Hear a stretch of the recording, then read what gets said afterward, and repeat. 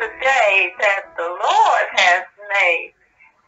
We shall rejoice and be glad in it. Hallelujah, hallelujah. To God be the glory for all the good things He's done in our lives.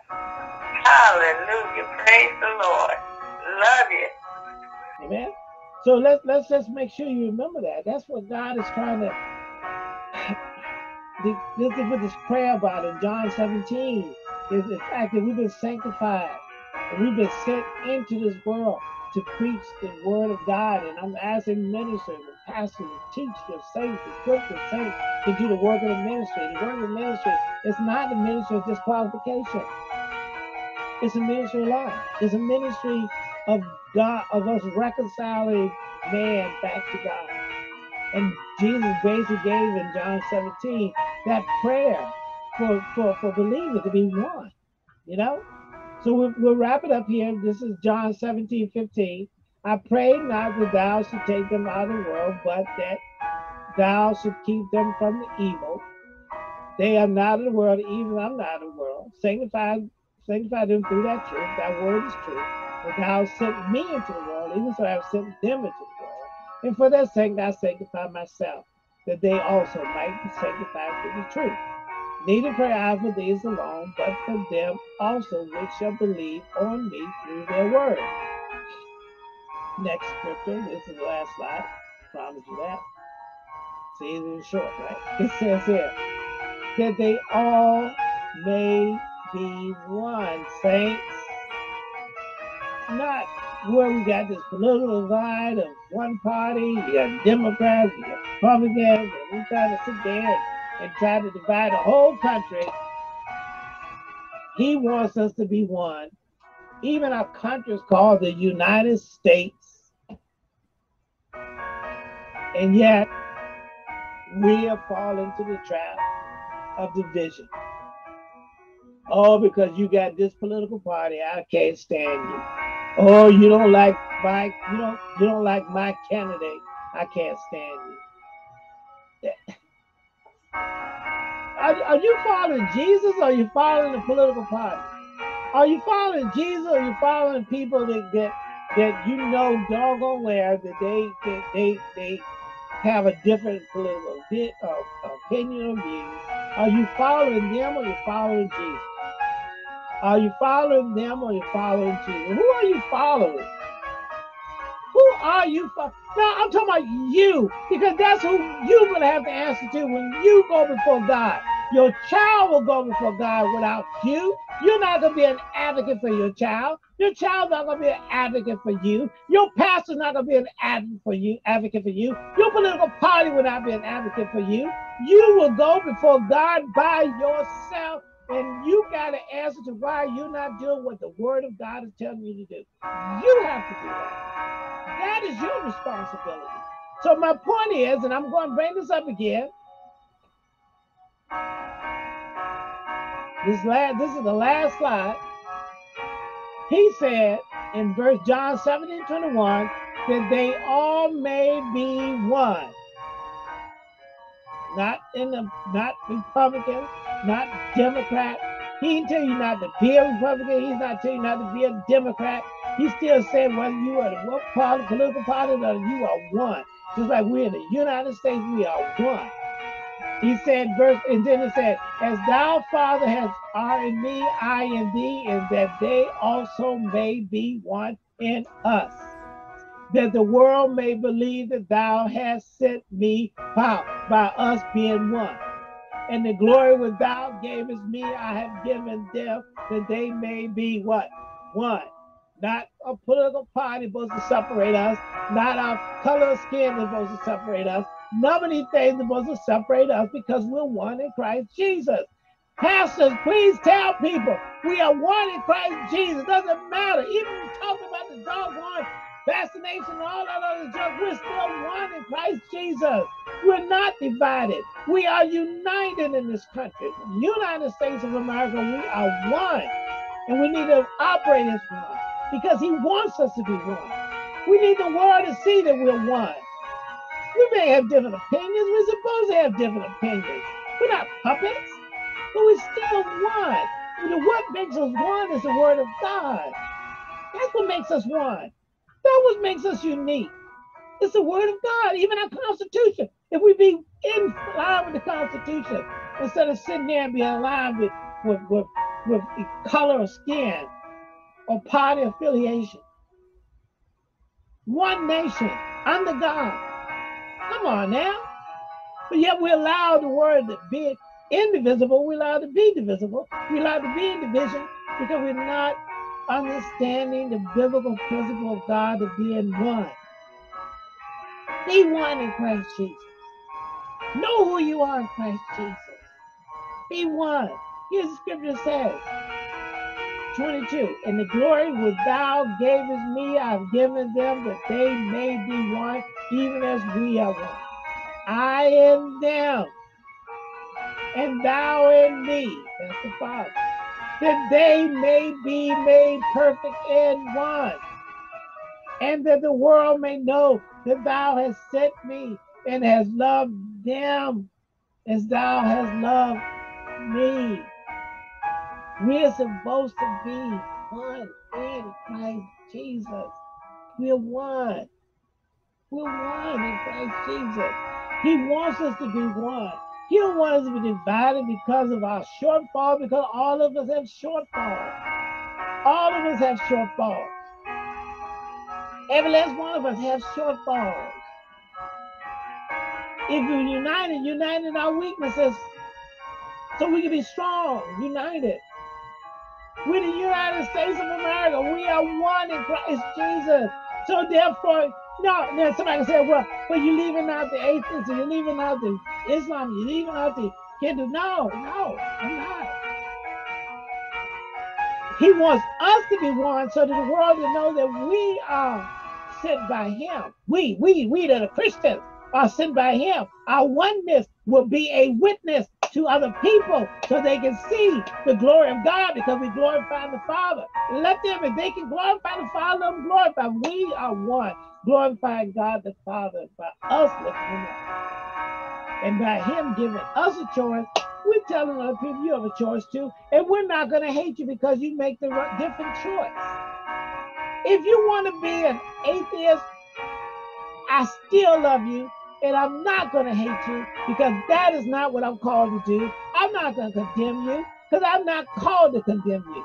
I am called to do what Christ did, which was to save the world.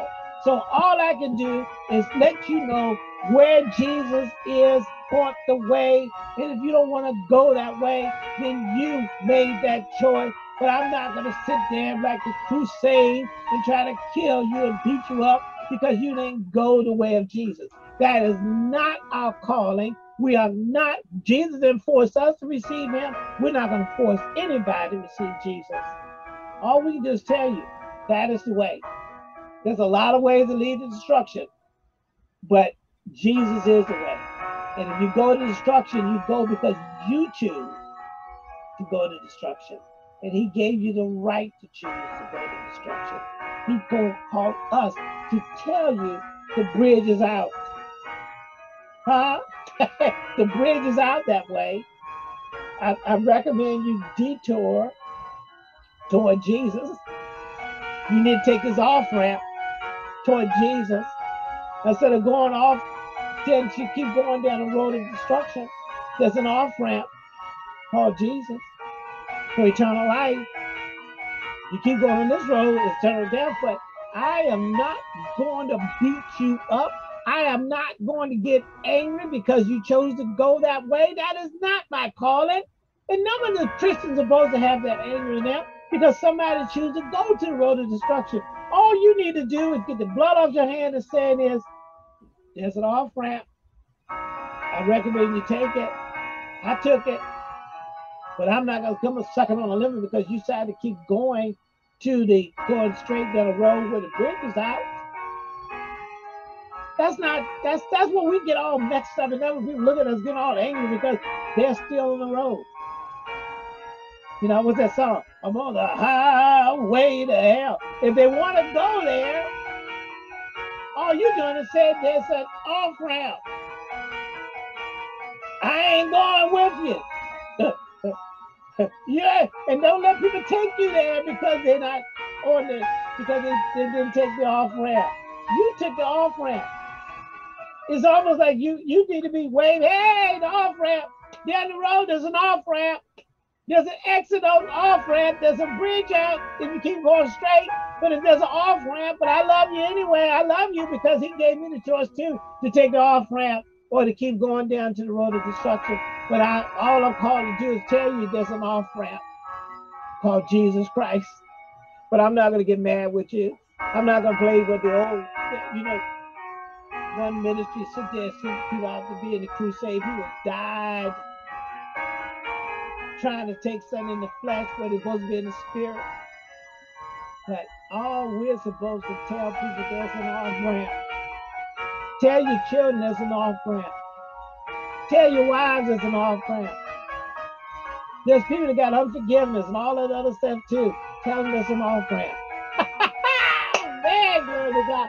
But I'm not angry if you don't choose. All I can sit there and really have prayer, just pray for you, and just pray for the mercy of God for you. Not permission to sin, but just pray for you and preach the gospel, man. That's what God wants us to do. I think this one truly is the last slide. I thought it was the other one, but it's this last one right here. And we'll close out with this. It says right here, John 17:24, Father, I will that they also whom thou hast given me be with me where I am, that they may behold my glory, which thou hast given me, that thou hast loved me before the foundation of the world. O righteous Father, the world has not known thee, but I have known thee, and these have known that thou hast sent me. And I have declared unto them thy name, and will declare it, that the love wherewith thou hast loved me may be in them, and I in them. Make sure I don't have another slide there, so we can close out. The prayer from Christ, John 17. I pray and encourage all of you to read John 17 for yourself. And any other scripture I brought up, I pray that you will review them for yourself. Nobody's giving anybody permission to sin. We're trying to point the way. And we that are believers need to operate in one and love one another so we can point the way. Jesus is the way, the truth, and the light. No one comes to the Father but by him. You're not going to go to the Father through a political party. You're not going to go to the Father through your color of your skin. You're not going to go through anything other than going the way that Christ told you. You know, one of the studies I'm glad to bring one day when it said, what profits a man to gain the whole world and loses his soul? How many people have given their soul away for stuff? Be able to be bold enough to say that I'm superior because of the color of my skin, and to hate somebody and don't forgive people. You're not telling them what they did was okay. All you said is, I'm not going to let it be dwelled in my life. I'm not going to allow hate. I'm not going to give hate for hate. Because a hater has no eternal life. I ain't got time for that. You don't have time for that. So I pray that you really got something out of this lesson. I will break it down in segments because I think it's important that key points are broken in segments so a person can chew on those different segments. Yes, we've been here. I've been here, since 8 o'clock.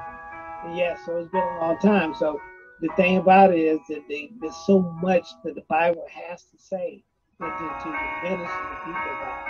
But to digest it, we'll break it up just like the Bible is broken up. We got little subcategories and topics in the Bible. We will do this for this video too. All I'm trying to do is reach the world, do my part. He told us he sent me, he sent you. He sent all of us. You don't have to have a license to be a minister or be ordained to be a minister. Pastor, we're not trying to send them not to go to your church. I'm saying is that pastors, minister, equip them to go do the ministry that's outside the four walls. Okay, that's really what I'm trying to say. Now I know you can bring them on in. If that's the best way you can teach your people, just bring them into your four walls. Then do that.